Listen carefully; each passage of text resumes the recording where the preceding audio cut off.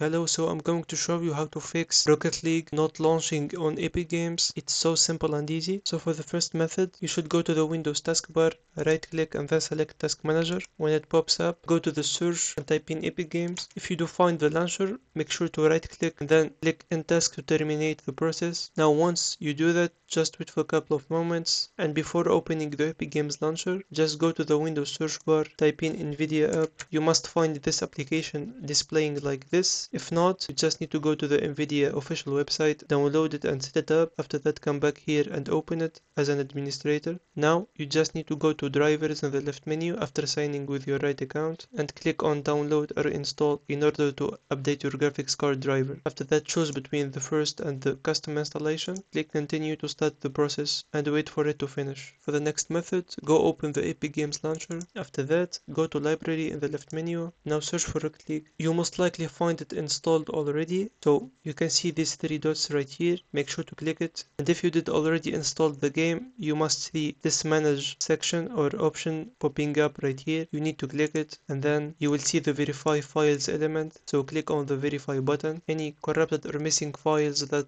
are responsible for the launching process will be recovered and fixed safely, so just wait for the process to finish, and now you can just launch the game safely. If the problem still occurs, you may need to uninstall and reinstall the game back, but before doing it, just go to the Windows icon right here and make sure to restart your computer. If you find it helpful, consider subscribing, like the video, and see you on the next one.